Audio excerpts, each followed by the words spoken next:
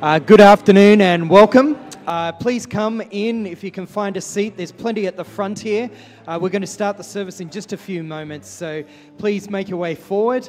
Very warm welcome to you this afternoon. It's great that you're here, and we're looking forward to a great service where you can come and sing with us. So come forward and let's stand up and let's sing together.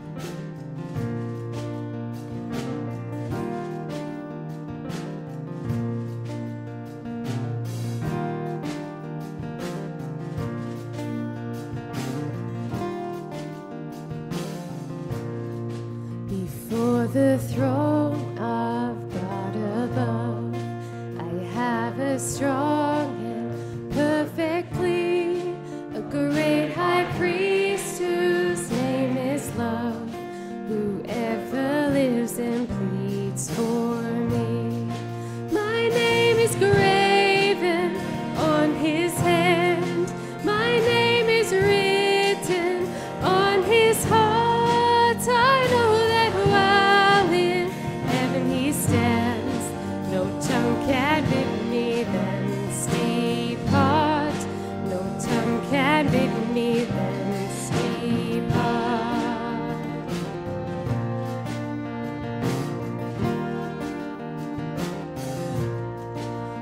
Satan tempts me to despair and tells me of the guilt within. Upward I look and see him there, who made an end to all my sin. Because the sinless Savior died, my sinful soul is counted free. For God the just is satisfied to look on him and pardon me. To look on him and pardon me.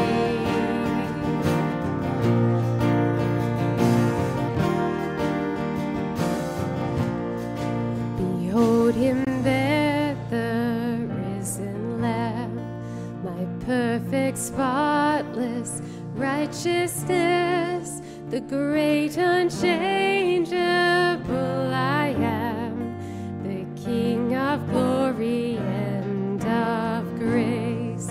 One with himself I cannot die, my soul is purchased with his blood, my life is hid with Christ on high, with Christ my Savior and my God, with Christ my Savior and my God.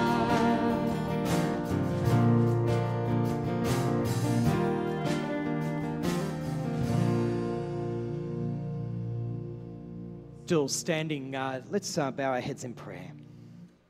Gracious God, as we gather this afternoon, may our praise to you be acceptable. May our prayers reflect your heart for humanity.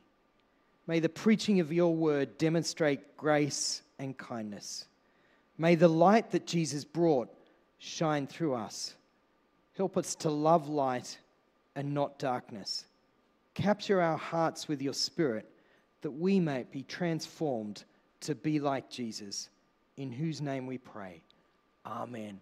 I invite you to take a seat, and if you haven't found one, there's still some up the front here. Great to see everyone here this afternoon. Very warm welcome to you. As we have in previous weeks, if you're feeling a little hot and you'd like to get a drink from the back, please feel free to do that. There's water and the like at the back. There's also bathrooms there. If you'd like to get a Bible, there's Bibles there as well. Please feel free to jump up and grab one if you need to. My name is Michael. I'll be leading you through the service this afternoon. It's great to have you here. If you're new, we'd love to hear from you. We have Connect cards, which you'll find on the seats. Please fill one of those out. We'd love to know a little bit more about you. We'd love to connect with you. So if you're new and you want to connect, we'd love to hear from you. Now, we are going to send the years 6 to 9 to a Bible study in a moment. But before we do that, we're going to do a couple of things. First of all, we're going to ask Michael to come up, and we're going to have a little bit of an interview with him. Welcome him. So, Michael, there's lots of new people who come through this church, and you may know some of them, but not all of them. Tell us a little about yourself. How long have you been at the Good Shepherd, and who do you come here with? Yeah, so I've been coming here about 8 years, so I think that's one of the old guard, given how much sort of movement there's been.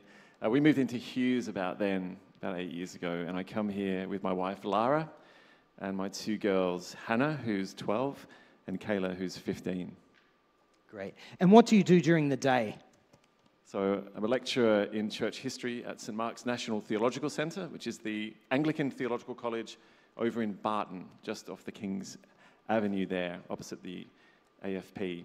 I'm also acting director at the moment. We're looking for a new director. So in the interim, I'm doing 2 jobs without backfilling the other one. I'm sure plenty of you in the public service know about that, or other jobs. Now, this afternoon, we're continuing to work our way through the book of John, and we encounter a situation between a teacher called Nicodemus and Jesus. Now, Nicodemus is a smart guy, but he's probably got every excuse not to see this new guy on the block and follow him. You're also a smart guy. You are. You're a lot smarter Ask my than wife. I. She Yeah. might debate that. How does a smart guy who's got every excuse in the world not to follow Jesus suddenly follow Jesus? Yeah. Now, do you want me to talk about that in relation to Nicodemus or to myself? Start with yourself. Start with myself, okay. All right. Okay, I'll leave Nicodemus to the experts. I can talk about myself, and I'm an expert in myself. Well, I think I am, you know. We don't really know ourselves. So I think I wasn't all that smart. I made a dumb decision when I was around high school. So I grew up in a Christian home, but I stopped going to church in high school, partly because of my passion for music. I was playing in bands and all sorts of musical stuff. So Sunday mornings, I started doing music rehearsals and doing music stuff. But I finished year 12 and, you know, thinking about university, thinking about the big questions of life and meaning and purpose and value, and actually thinking about time as well. These sorts of questions just intrigued me. So I started that search for those bigger questions. I suspected it had something to do with church and Christianity, but I wasn't sure. So actually my dad had a copy of A Handbook of World Religions, so I just started this search through world religions and philosophies and started reading. But around the same time, I started praying. I stood at my bedroom window and said, okay, God, if you're there, show yourself to me. And I waited for a bolt of lightning to happen over Belconnen, but it didn't happen. There was no bolt of lightning. There was no Jesus neon sign in the sky. But what did happen was I started to find that Christians came into my life, and particularly a guy by the name of Jono. In fact, Jono's daughter is with us now, Laura, who is part of our youth group. She might be here tonight, falling in her seat. But anyway, Jono invited me to a Christian university group, and there I not only met some smart people, but I realized there was different kinds of intelligence, because these guys had a kind of emotional and spiritual intelligence. In fact, I found it hard being around them, because there was something about the integrity, the humility, the honesty of these guys. There was a kind of, I guess, a different kind of intelligence. But they pegged it back to an encounter with Jesus. And I realized at that time I hadn't encountered Jesus in a real and personal way, but I was more and more intrigued by the person of Jesus. And so I joined a Bible study. Jono invited me with some other friends to the youth group at Pierce at St. George's Anglican, and started going there for a year or two. And at the camp in January 1993, I'm showing my age here, we had our church camp, and actually Mike was there. That's where we first met, at that youth group. And on the last night of that camp, one of our youth leaders just preached a simple gospel message, straightforward gospel message, and I found myself at the end of it on the floor weeping like a baby. And I was, I guess, just really struck by the force of the gospel for the first time in a really powerful way. And I recognized my own imperfection as a sinner before God, but the love of God in Christ, I mean, that sort of blew me away. And some guys came and prayed with me after that, and I had what I can only describe as an encounter with the living God in a way that has never happened before or since. But I knew after that spiritual things were real. I prayed to Jesus, and there was a real response and power to it. And I guess that began a spiritual journey, but I also had a bit of an intellectual journey that I had to go on after that. So tell us a little bit of that as you wrap it up. You're now the acting principal of St. Mark's Theological College. You don't just get that job, do you? No. It's the short answer. So I came to faith. I became a Christian January 1993, but I went through several years of what I could describe as a kind of existential crisis. It was as if God had just disappeared. It was a million miles away from me. I felt like, you know, the dark night of the soul, or sort of walking through a spiritual wilderness.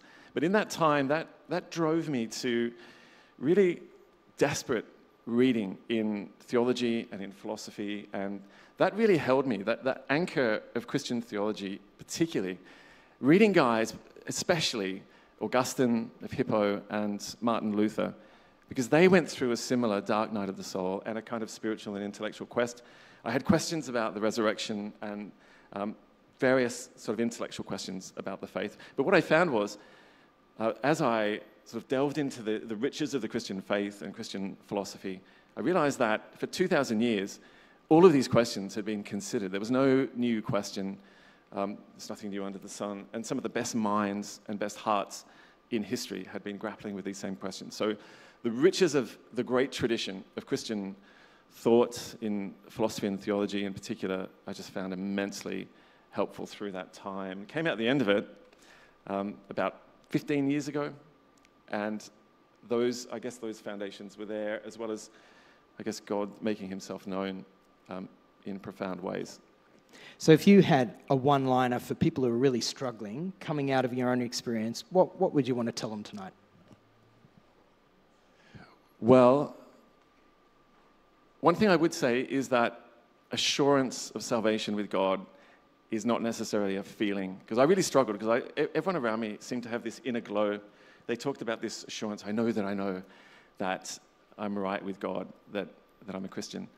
I didn't have that. And I realized, actually, about 15 years ago, God makes himself known. He witnesses to us in different ways, and it's not necessarily a feeling. And I realized, actually, he's made himself known in other ways, through scripture, through people. In all sorts of ways, he's made himself known, and it doesn't have to be in a glow. The great paradox of my whole existence is that once I gave that and surrendered that to God, I've had peace ever since. Once I stopped sort of chasing peace and just trusting God rather than seeking after peace. I've had it. Okay, two things. One quick thing. What if people want to go and study more at St. Mark's College? How do they do that?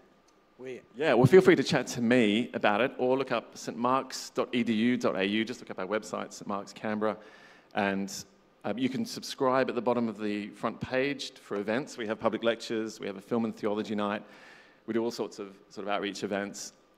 But if you want to study, we start our semester next week.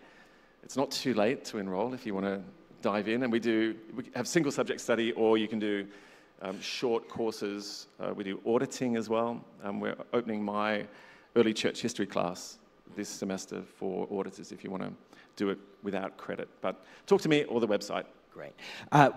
To wrap up, would you mind praying for us all coming out of your own experience there? Sure.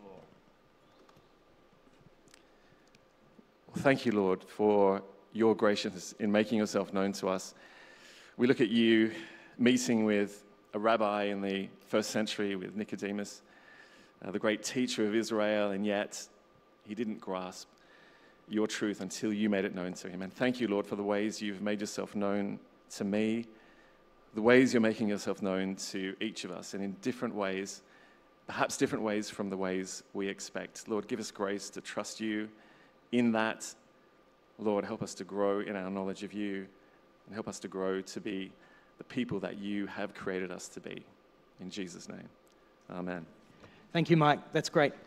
The Youth Bible Study, if you'd like to move to the back, and we're just going to pause a minute, and you might like to ask the question of the people around you, when you hear the term born again, what does it comes up in your mind?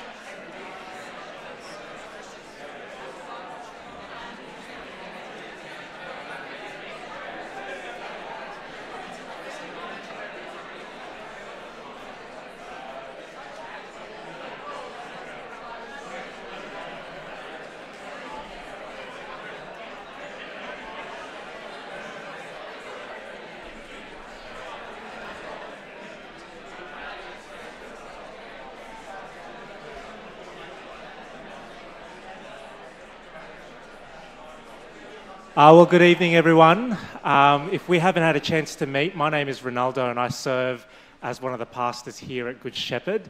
There's an opportunity to continue those conversations over some dinner, and I think we're going over to Broadburger tonight, so please hang around. We leave at about 6:30 p.m. For that as well. Well, the year has well and truly taken off, and coming up in the month of March, there are a lot of opportunities coming up. So please take out your calendars if you've got them, because there's a fair bit happening as well. So firstly, to those who are newcomers to us, we want to say we're so glad that you're here in and amongst us. We've got an event coming up called Belong, which is next Saturday at Guy's House, which is straight across the road. If you get onto our website and click on Belong, please come along to that. I think it's a great way of moving from, you know, the lounge room when you're at the house into the kitchen where some of the more relaxed conversations happen. I think that's kind of my equivalent of Belong as well. Just to kind of sweeten the deal and make you feel a bit more comfortable with Belong, raise your hand if you've been here less than 2 years. Okay, that's about 2/3 of us. So if you're new to us, just know that a lot of us have been in this position in the not too distant past. So please come along to Belong. We'd love to just be able to welcome you there as well. Next from me, next Sunday, we're having a big church family dinner. So we're going to be having pizza, but we're looking for each of us to bring some finger food. There's a slide there, Sunday the 3rd of March, after the church service. These are often a real highlight of the month for me, because we just get to really chill out, spend some extended time together, and bond over food, and that's just a really great experience. So please, all are welcome next Sunday as well. I'm going to hand over to Alex. He's got something really exciting coming up, so let us know, brother. Hi, everyone. I just wanted to ask you guys if any of you have ever felt alone in the Christian workplace. I definitely have, especially as a graduate when I first came here 5 years ago. And so that's why we're having this Welcome to Canberra brunch on March the 9th. And the reason why we're having that is there are a lot of graduates and new workers that come to Canberra at this time, and we want to tell them that you are not alone. That there are Christians in your workplace, there are Christians in your workplace vicinity, and there might even be Christians in your workplace who are in the very same church that you are meeting at right now. And so this event, it is targeted at graduates and newcomers, but I want to encourage those who are graduates and newcomers to come. Those Christians who have been working in Canberra for a very long time, or even for more than 1 or 2 years, to come and meet these newcomers, to show them that you are there, that you are a Christian that they can talk to, that they can join your church, or that they can join your work prayer group. And so what's going to happen is there's going to be a free brunch for new workers/graduates. We'll also have a time for parliamentarians and senior workers to give a short welcome. And so, yeah, this initiative is the first step with Planted Canberra and St. Mark's, whom we've already heard from, to kind of make a new start for workplace ministry in Canberra and to really put some intentionality to it. So, yeah, I'd love to see you guys there. There's a registration link over there, and I'll post something on the Facebook group as well tonight. Fantastic. 2 more from me. I'm telling you, March is a really busy month. Don't you love the health of the food we're putting up on our notices? So trust me, it's going to be healthy for you. After that, on the Saturday after that, we are part of the Anglican Church, which is a fellowship of different churches. And one of the kind of motions I put at our kind of big kind of gathering last year was, wouldn't it be great if different churches got together who've actually been involved in helping refugees settle into Australia? And we're going to have a little bit of a day on the 16th of March, 10:30 a.m. here in this building, where we're going to be able to share some ideas and some experiences with how we might have been able to help those who are new to our country. It could well be that there's not a lot happening in this space, and that what we need to do is focus in on skilled migration, particularly people coming from India. But these are the people who are often the most vulnerable in our communities, and so it's worthwhile us getting together and hearing from one another ideas that have really stuck and worked as we sought to care for those who are vulnerable to our communities. So please come along to that as well. All right, and then at the end of March, we're going to celebrate the saving grace of God by baptizing Natalie Miller. She has a really amazing story about how God has been at work in her life. And the reason why we're putting this up is because we'd love for you to come as well on the 24th of March, 2:30 p.m. We're going to go down to the lake before this church service. We're going to baptize Natalie there. She's going to share her story, and we'll be able to marvel and rejoice at what God has done. If you are someone that has not undergone baptism, which is a public profession in a very visible way of God's grace to you and how he has saved you from your sins, and you would like the opportunity to do that, please would you come to speak to myself or to Guy, and we'd love to prepare you for that. It's an opportunity for you to be strengthened in the faith and for us to encourage you as well. So please put those things in your diary. If you've forgotten all this and I've just wasted my breath, open up the e-news that would have been in your email last Thursday, and you'll be able to see these as well. Appreciate your attentiveness to these opportunities, and we're going to have the Bible read for us now. Thanks, Michael. The Bible reading is from the Gospel of John, chapter 3, verses 1 to 21. John, chapter 3, verses 1 to 21. It will be on the screen, but you can also look it up in a Bible or on your phones. Now there was a Pharisee, a man called Nicodemus, who was a member of the Jewish ruling council. He came to Jesus at night and said, "Rabbi, we know that you are a teacher who has come from God, for no one could perform the signs you are doing if God were not with him." Jesus replied, "Very truly I tell you, no one can see the kingdom of God unless they are born again." "How can someone be born when they are old?" Nicodemus asked. "Surely they cannot enter a second time into their mother's womb to be born."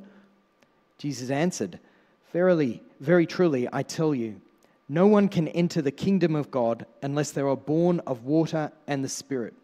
Flesh gives birth to flesh, but the Spirit gives birth to spirit.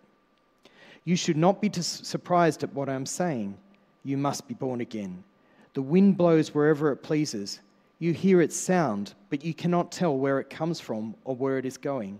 So it is with everyone born of the Spirit." "How can this be?" Nicodemus asked. "You are Israel's teacher," said Jesus, "and you do not understand these things? Very truly I tell you, we speak of what we know and we testify what we have seen, but still you people do not accept our testimony. I have spoken to you of earthly things, and you do not believe. How then will you believe if I speak of heavenly things? No one has ever gone into heaven except the one who came from heaven, the Son of Man. Just as Moses lifted up the snake in the wilderness, so the Son of Man must be lifted up, that everyone who believes may have eternal life in him. For God so loved the world that he gave his one and only Son, that whoever believes in him shall not perish but have eternal life. For God did not send his Son into the world to condemn the world, but to save the world through him. Whoever believes in him is not condemned, but whoever does not believe stands condemned already, because they have not believed in the name of God's one and only Son. This is the verdict. Light has come into the world, but people loved darkness instead of light, because their deeds were evil. Everyone who does evil hates the light, and will not come into the light for fear of their deeds will be exposed. But whoever lives by the truth comes into the light, so they may be seen plainly that what they have done has been done in the sight of God. Hear the word of the Lord.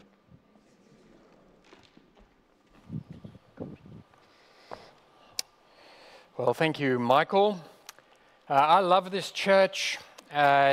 You guys are here on a hot Sunday afternoon, and it's wonderful to see you here. But we have morning congregations and an early afternoon congregation as well, with all different kinds of people, different demographics. I want to shout out my brother Ronaldo, who serves with me, and Ben as well, and others across the day, from 8:30 in the morning, with the more older types and traditional, and we get dressed up for that ministry. Ronaldo also has a pretty important ministry at our 10 o'clock family service with our children. Indeed, he leads or co-leads the preschool program with Olivia Leslie and walks alongside Kate in working out the primary program. Ronaldo has done a great work in that over the course of the last year as well. And of course, he's the lead pastor here at the Good Shepherd 430 congregation. So brothers and sisters, we've got much to be thankful for, as much as you and folk like Michael that we've just heard from. What a blessing it is to be gathering together. I'm going to pray, and then we're going to look at this next chapter of John. So, Father, we thank you for your word. Thank you for the opportunities we have to read and learn together Sunday by Sunday. We pray that by your Holy Spirit, I will speak your truth and that you will apply it to our lives, that we might glorify you. In Jesus' name, amen. Well, last week, we looked at the wedding at Cana, where Jesus changed 500 liters of water into the very best wine. And we recognize that chapter 2, verse 11 is a key verse for that miracle, as it gives us a way to interpret what was happening there. If we can have the slide, actually, would be good for my sermon outline. There you go. Where we read this, chapter 2, verse 11. What Jesus did here in Cana of Galilee was the first of the signs through which he revealed his glory, and his disciples believed in him. Now, I suggested that this was a good way in to bear witness to Jesus for your non-believing friends. Just show them the signs and wait for the magic to happen. Have you tried it? Well, you might have had a go. I certainly, quite a number of times early on in my Christian life, was so excited. I would show my friends, look at this. Look what Jesus did, and particularly look at the resurrection. And I was expecting them to fall on their knees and say, praise God, why didn't I believe in this before? I need to worship Jesus. But it didn't happen invariably. At best, they might look at the signs, they might have read a book or two that I gave them, and then thank you very much and walk away. What was the problem? What is the problem? Well, chapter 3 of John helps us get to the heart of the problem with Jesus' conversation with Nicodemus.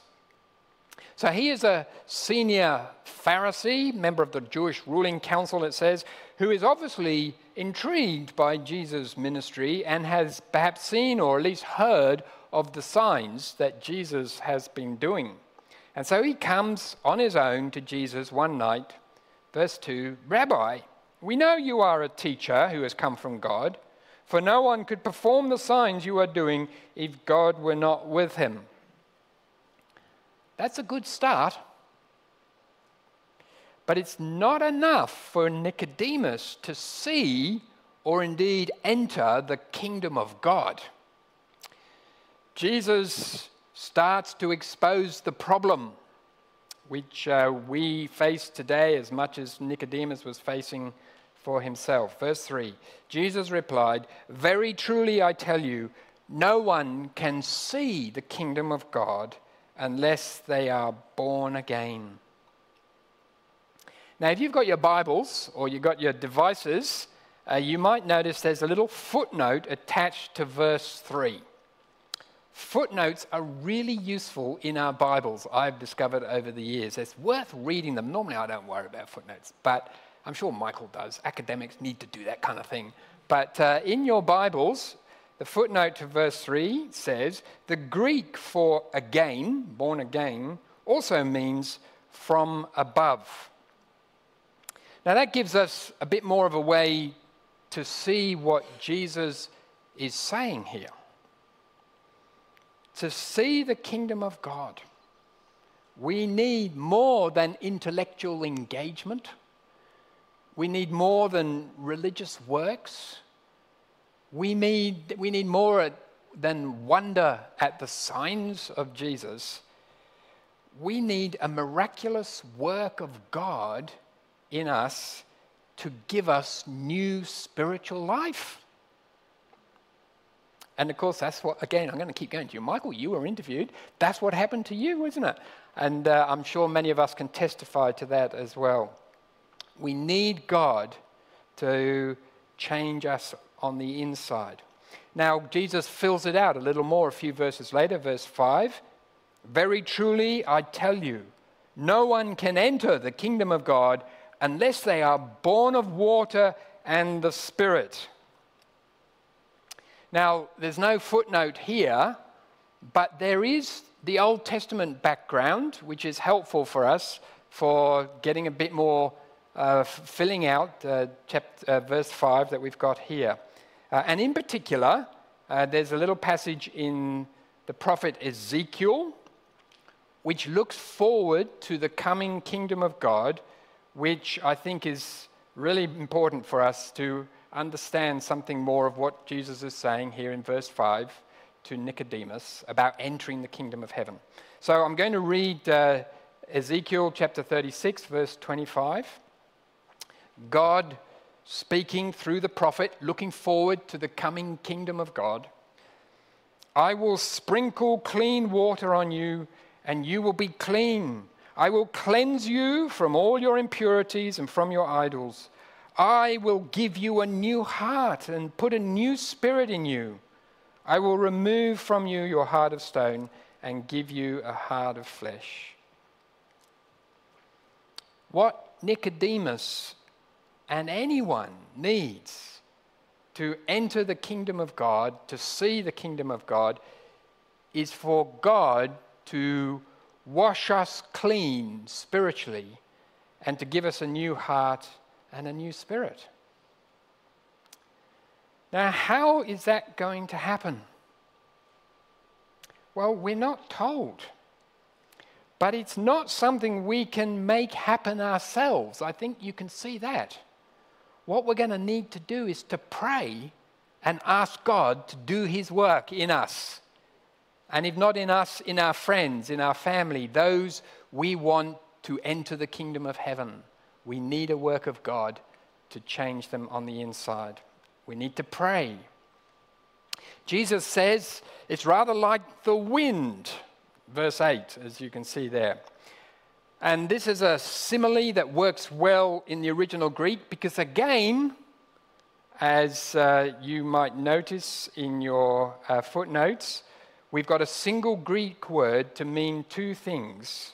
Wind and spirit is one word in Greek, pneuma.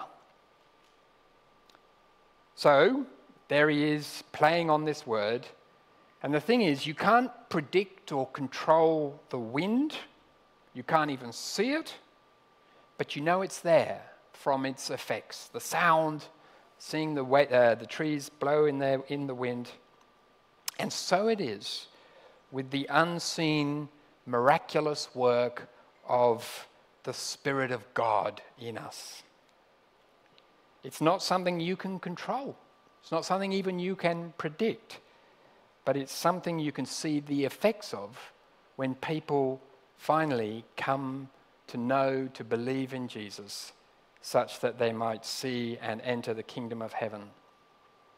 Without it, it will be like those friends, perhaps, or indeed Nicodemus at this point, who see the signs and then walk away. Well, Nicodemus is pretty skeptical about all of this. He's a leading Pharisee, and they're like the engineers of the ancient religious world. I thought about that during the week. All you engineers, we're Pharisees. I'll tell you why. This is not strictly kind of tight, but it works, I think. The thing is, my understanding of the Pharisees is that they were very practical, and they like things to be predictable so that when you do this, this will be the outcome. And for them, when you obey the Old Testament law, you're circumcised, you keep the Ten Commandments and you do all these kinds of things, then God will bring you into his kingdom.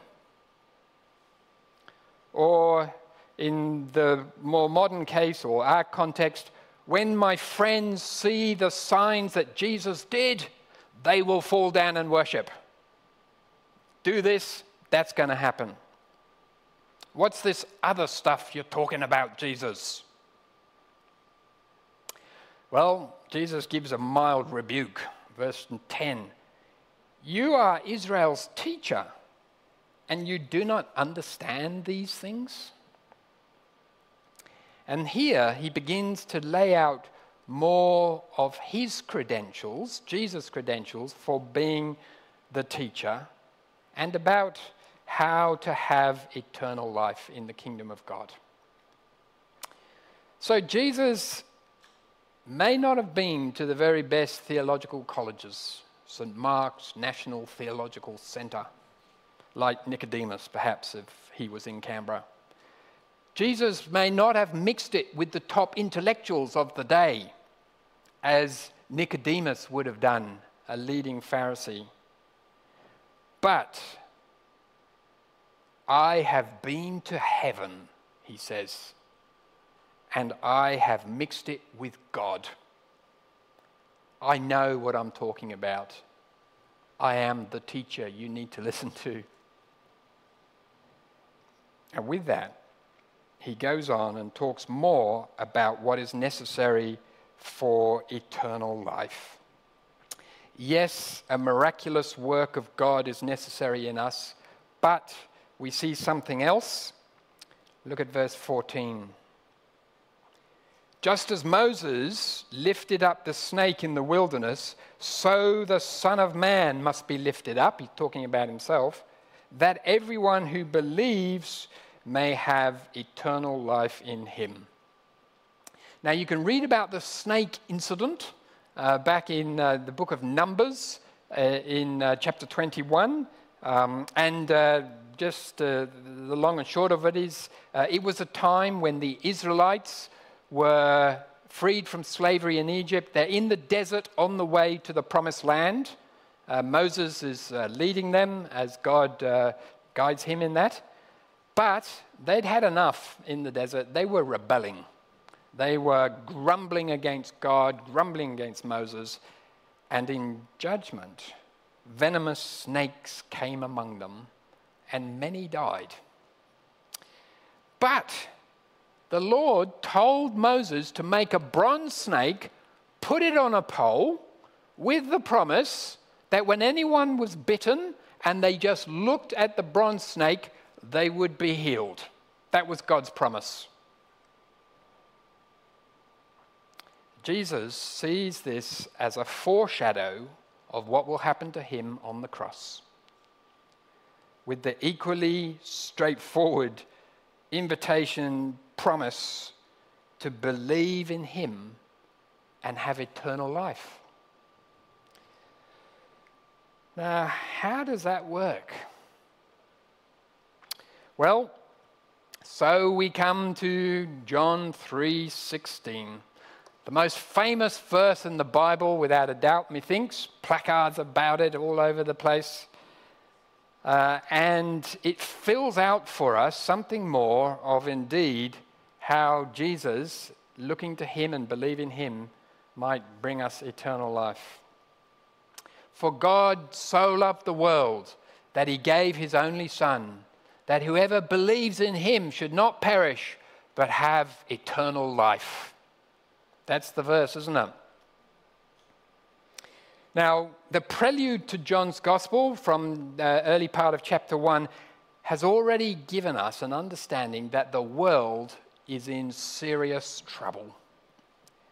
It said there back in chapter 1 that the one through whom the world was created, the one for whom the world was created, came into the world, but the world did not recognize or receive him. That sounds like serious trouble, doesn't it? And we see something similar now in chapter 3. If you look down to verse 19, this is the verdict. Light has come into the world, but people love darkness instead of light because their deeds were evil. Friends, we have got a serious problem.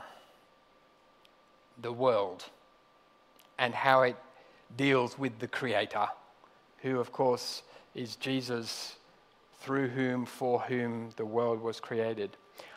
I would long for the world to have good prevail.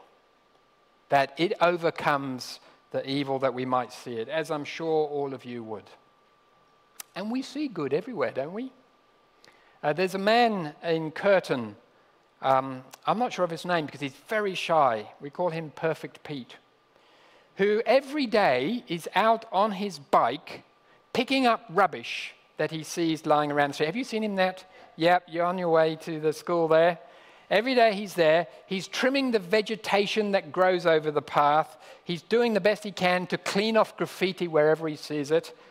He doesn't get paid for it. He just is a super good community-minded person. I was wondering, even this morning as I was just going through my sermon, I wonder if he does it on Sunday as well. Well, blow me down. I went for my early morning walk this morning up near your school, Curtin Primary, and there was Pete trimming a branch that was overhanging. And I actually went to him because I thought I'd really like to know his name because I'm going to use him as an illustration in the sermon. And as soon as I walked towards him, he just turned around and headed away. So I didn't want to worry him too much. But hey, there's good in the world. You could see that in all kinds of places, can't you? On a bigger kind of scale, I was reading about Médecins Sans Frontières recently and their work that they're doing in Gaza at the moment, where doctors and medical staff, well, at times they're giving their life in order to serve in that terrible war-torn place. That's good. There is much good in the world, but sadly, good doesn't prevail. Families, communities, nations are constantly in strife in a never-ending, year after year, century after century, millennia after millennia cycle of sin. And John tells us, as Jesus tells us, the world is in opposition to its creator. The creator can't stand for it forever. There has to be a judgment, and the world will be condemned, which is terrible news for all of us, for we will all perish in this judgment. But the truth is, God so loved the world that he gave the most precious thing he has to give us eternal life. God gave his Son to hang on a Roman cross that we might be saved for eternal life. Now, there is much more to be said about this, of course, through the rest of the gospel. We're yet to see how it's all going to work out. We're yet to hear exactly how Jesus, being lifted up on the Roman cross, indeed saves us from perishing. But that's what the rest of the Gospel of John is going to be doing, as indeed the rest of the New Testament. But at this point, it's enough to know that God has done it. And what is required is for us to believe in Jesus.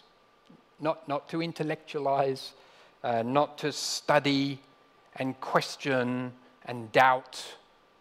Can you imagine standing at the foot of the cross and doing that? Hand in hand with God's miraculous work in us, we are asked to believe.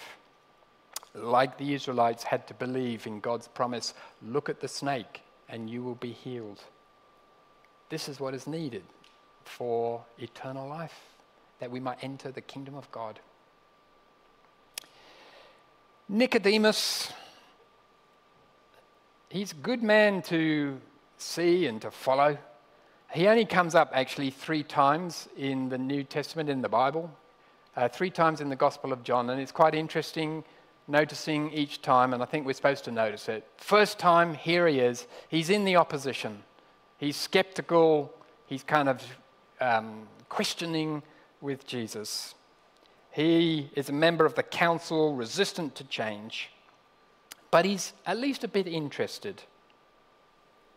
And then later on, halfway through the gospel, he comes up again. And we find him tentatively standing up for Jesus, actually, when the rest of his colleagues were out to get Jesus. And Nicodemus gives a bit of a defense and say, well, this is probably not a right way to go, to kill him. And then he makes one more appearance at the end of the gospel when he goes with Joseph of Arimathea to get the dead body of Jesus off the cross to make sure that Jesus has a decent burial. Now, obviously, Nicodemus had been on a journey. We trust that he would have been one of the first witnesses of the resurrection of Jesus because he was that concerned about the burial of Jesus. He would know about the resurrection. We trust that he came to believe and indeed came and entered the kingdom of God. But it is a journey, of course, that we must all take if we're to have eternal life, moving from opposition to believing. Yes, it requires a miraculous work of God in our lives, and for that we must continue to pray. Pray, you may not be yet a believer. Ask God to come into your life. Maybe he will give you the flashes of lightning, but usually he doesn't. But he does change your heart and mind. Pray for your friends, your family, that God will do that miraculous work. And then that goes hand in hand with the responsibility we have and a readiness to believe in Jesus as Lord and Savior. I don't know where all of you stand with this afternoon. I trust and believe and understand most of you are believers. God has done that miraculous work in you, giving a new heart, new soul. But there may be some who are still on the fence, not ready yet. Don't delay. It's really important. The judgment is coming. We don't want to perish. We want to be saved for eternal life. Friends, you need to put your faith in Jesus and do it this afternoon. We're going to have a little opportunity, I guess, to do that when Michael will lead us in a confession of sin. If you want to talk more about it, you might like to speak to me, speak to Ronaldo this afternoon, speak to Michael, and it would be wonderful to hear from you. So I'm going to invite our musicians to come forward as we sing our next song.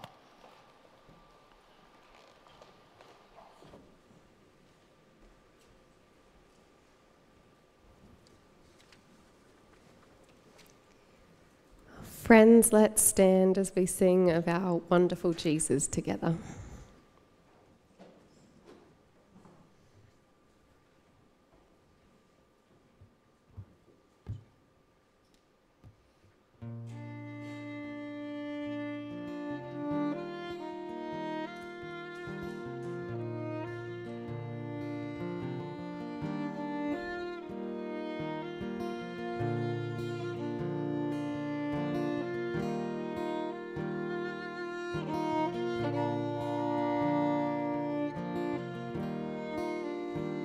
How great the chasm that lay between us, how high the mountain I could not climb.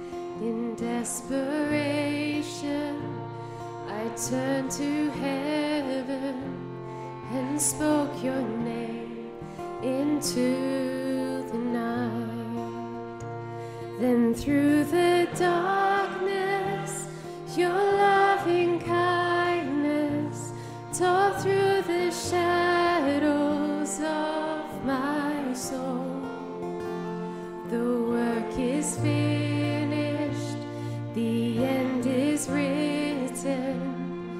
Jesus Christ, my living hope. Who could imagine so great a mercy? What heart could fathom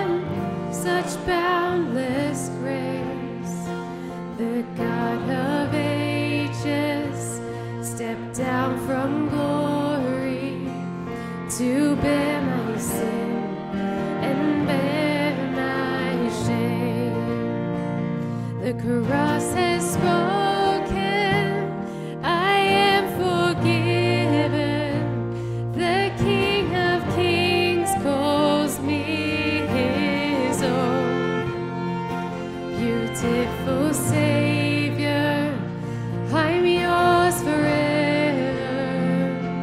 Jesus Christ, my living hope.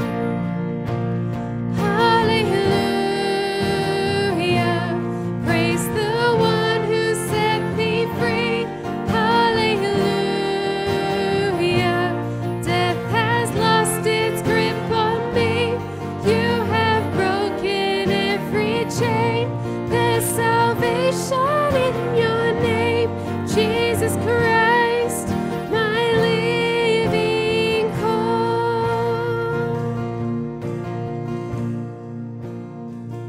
Then came the morning that sealed the promise. Your buried body began to breathe.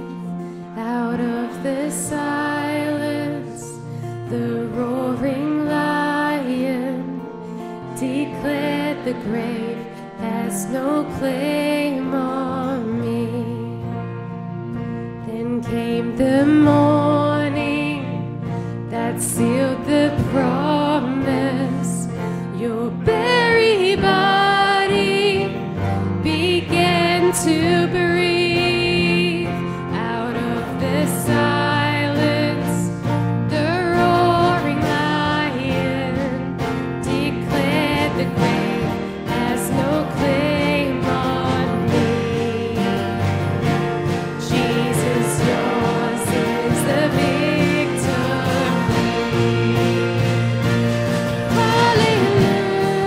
Hallelujah, praise the one who set me free. Hallelujah, death has lost its grip on me. You have broken every chain. There's salvation in your name, Jesus Christ, my living hope. Jesus Christ, my living hope. Oh God, you are my living hope.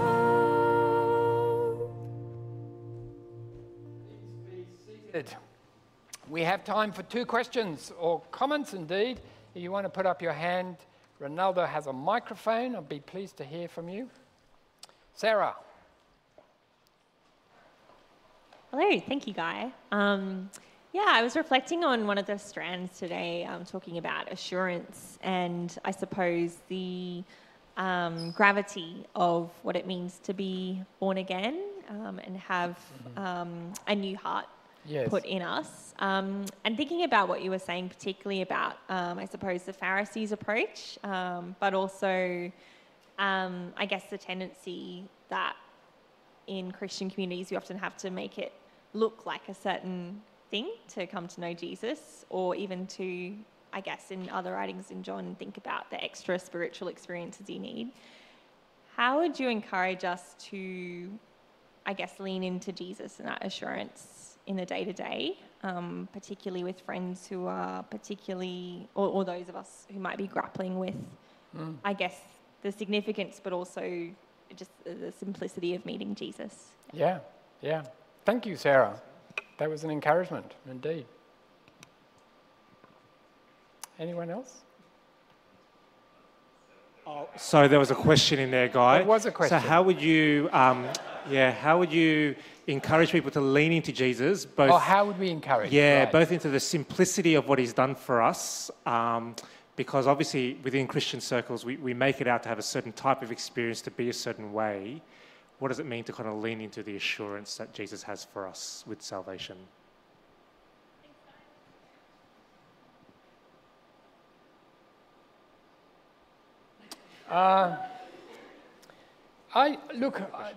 Sarah, I think that it's important that we, in having opportunity to encourage believers and non-believers, that we make Jesus known. How we do that is, of course, opening up the word that we have in the Bible and doing that in a way that allows a person, I guess, to engage with what God has said, engage with Jesus as he comes to us through his word. There's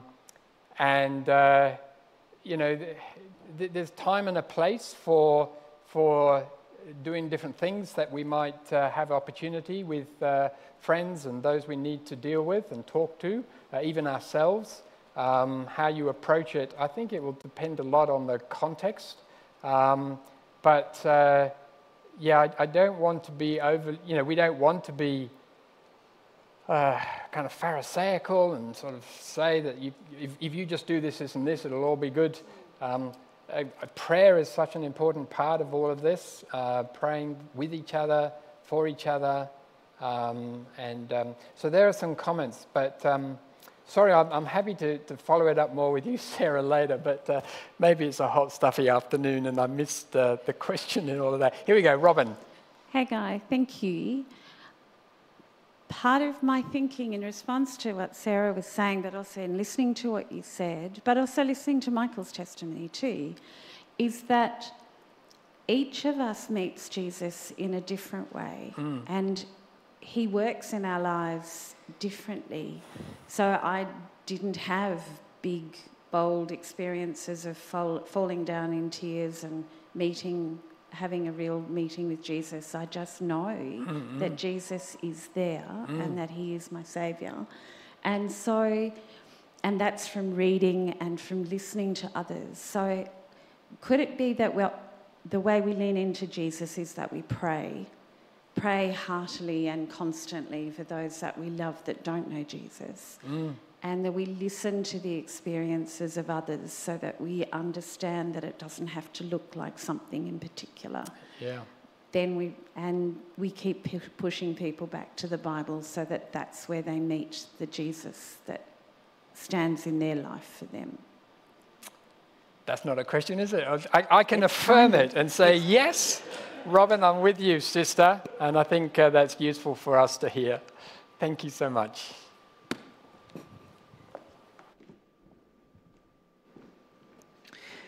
As Guy said, as we are accustomed each week, we have the opportunity to pause and confess our sins. Forgiveness and new life is a sweet thing indeed. As we go into that prayer, there may be some who haven't prayed this before, or maybe it's a new thing for them. But hear these words. For God so loved the world that he gave his one and only Son, that whoever believes in him shall not perish, but have eternal life.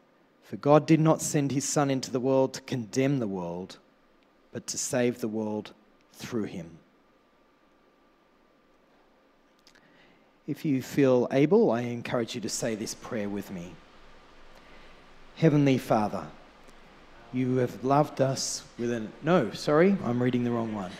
Merciful God, our Maker and our Judge, we have sinned against you in thought, word, and deed, and in what we have failed to do.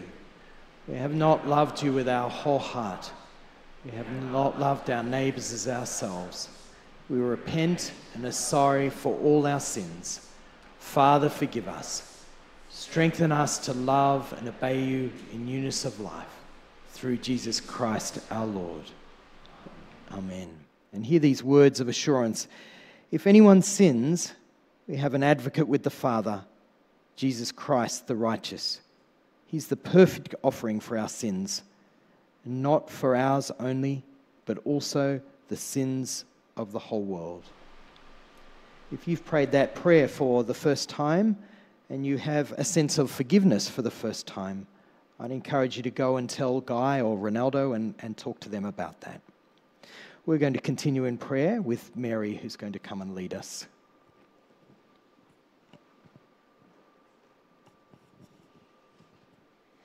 Hi, everyone.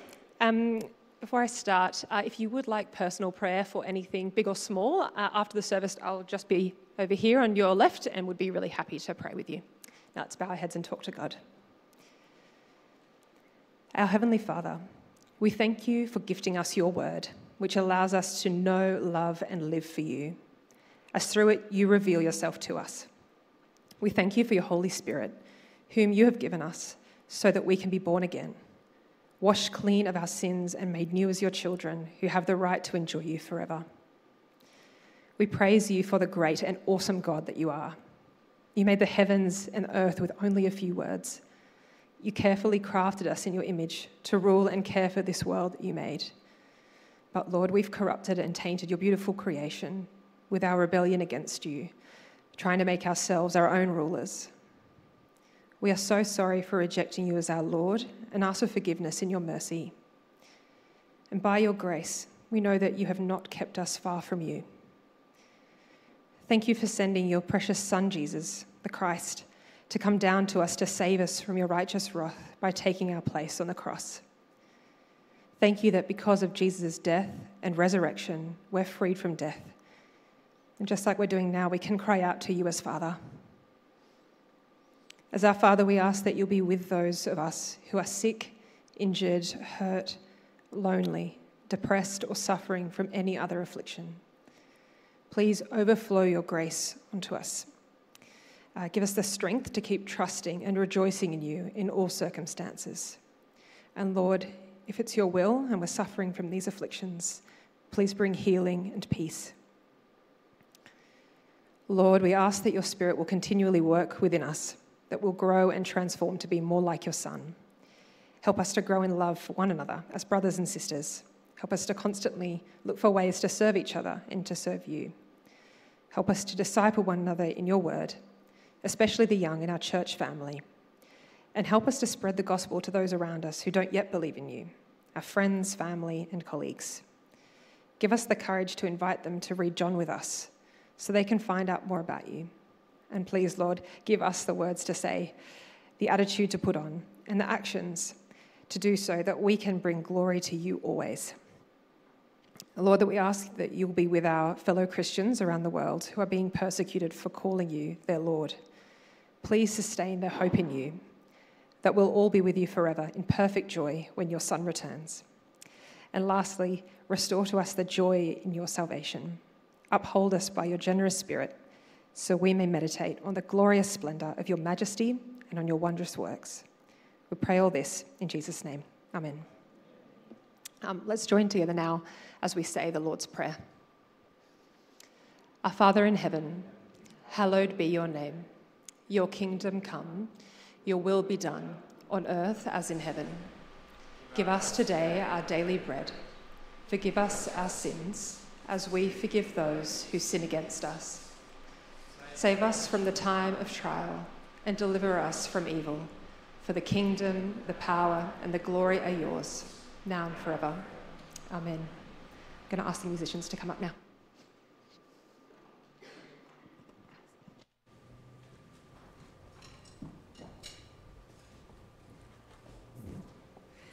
Well, church, let's stand together as we sing our final song, which reflects on the good news in John 3:16.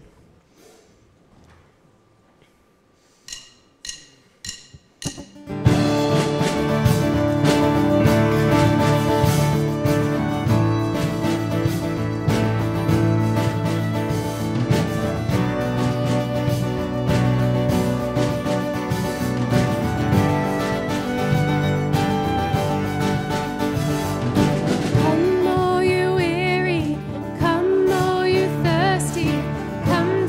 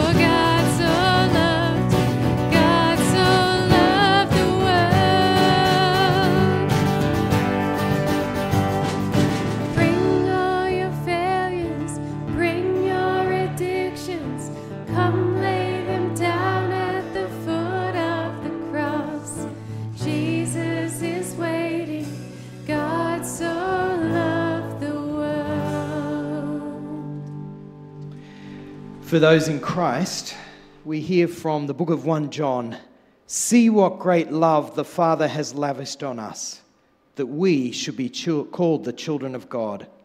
And that is what we are. With that, go in peace to love and serve the Lord. In the name of Christ. Amen. Remember, if you'd like to join us at Broadbrook or at Fishwick on Dairy Road, please do. And also you can talk to Ronaldo and Guy if you'd like to. Thank you for being here.